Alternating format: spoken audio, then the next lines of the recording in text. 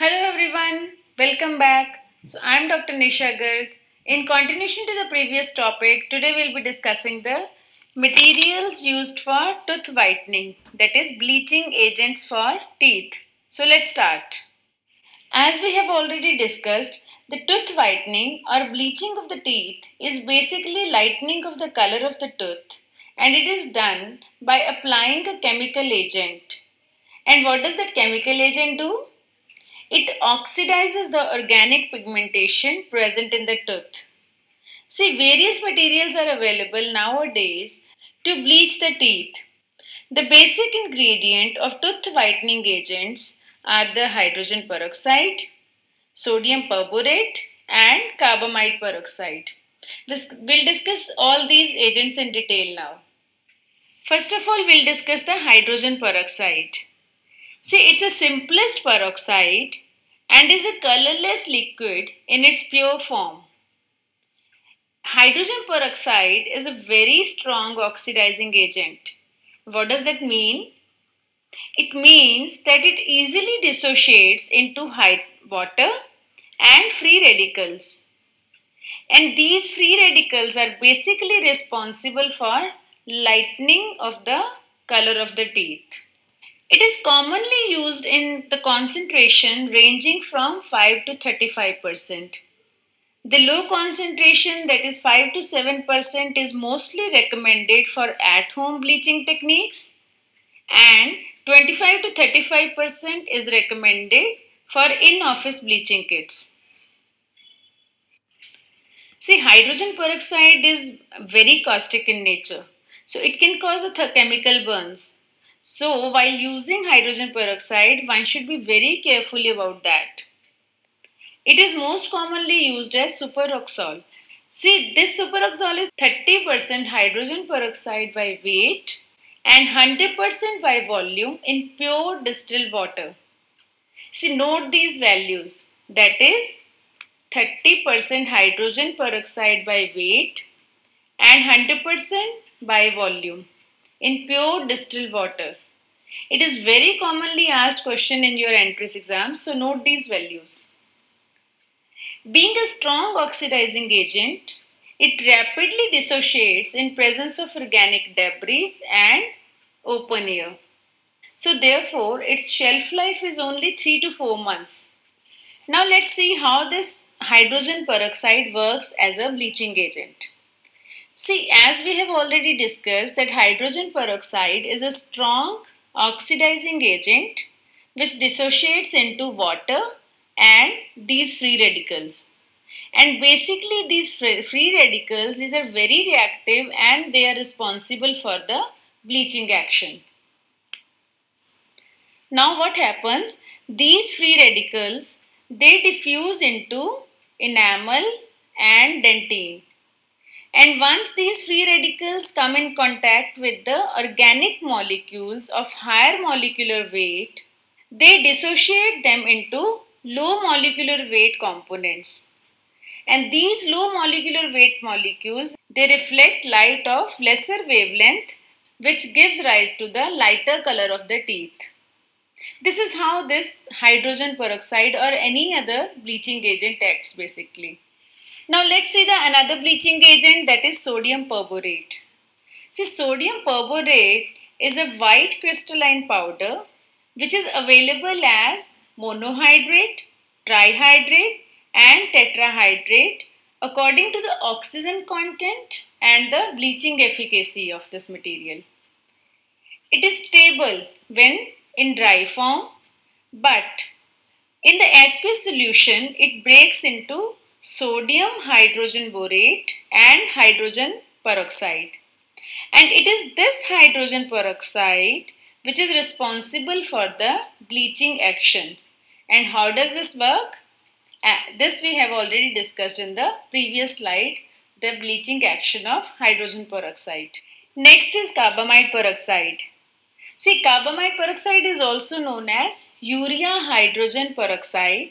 It is obtained by crystallization of hydrogen peroxide and urea. Carbamide peroxide also contains carbapole. Now this carbapole is a polyacrylic acid polymer which is added to the carbamide peroxide to give it a paste-like consistency. And it also slows down the bleaching process by reducing the rate of release of hydrogen peroxide from the carbamide peroxide. Now let's see how does this carbamide peroxide act as a bleaching agent. See, when applied carbamide peroxide, it divides into 6.4% inactive component, that is urea, and 3.6% active component hydrogen peroxide. This 3.6% active component hydrogen peroxide, it is basically responsible for bleaching of the teeth. See, remember these values. That is 10% of carbamide peroxide it dissociates to give 6.4% of inactive component, that is urea, and 3.6% of active component, that is hydrogen peroxide. This is very commonly asked question in your entrance exams, so remember these values. Now let's discuss few commonly asked questions from various entrance exams based on this topic. See, the first question is, superoxole is 30% hydrogen peroxide, combination of hydrogen peroxide and sodium perborate, combination of hydrogen peroxide and sodium carbamide peroxide, all of the above. See, as we have already seen, superoxole is 30% hydrogen peroxide by weight and 100% of volume in pure distilled water. So our option A is the correct answer. Next question is, vital bleaching causes A. internal resorption, B. external resorption, C. cervical resorption, and D. periapical periodontitis. As we have already discussed in the previous topic, that the vital bleaching does not cause internal resorption or external resorption and cervical resorption. External cervical resorption is a commonly seen side effect of non-vital bleaching. So answer D, that is periapical periodontitis, is the correct answer for. Carbamide solution used for bleaching degrades into 3% hydrogen peroxide, 30% hydrogen peroxide, 3% sodium perborate, 30% sodium perborate.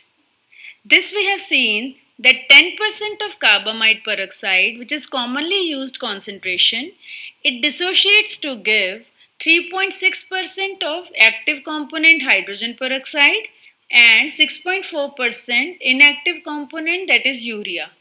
So this 3.6% hydrogen peroxide is almost similar to 3% of hydrogen peroxide. So our answer is option A, that is 3% hydrogen peroxide. Common complication following the non-vital bleaching is internal resorption, external apical resorption, external cervical resorption, or ankylosis. See, this we have already discussed, that the common complication following non-vital bleaching is external cervical resorption. So option C is the correct answer. Following bleaching, if composite restoration is required, A. it should be done after 7 days, B. it can be done immediately, C. treat the tooth with hydrogen peroxide for 3 minutes, and D. it's not possible.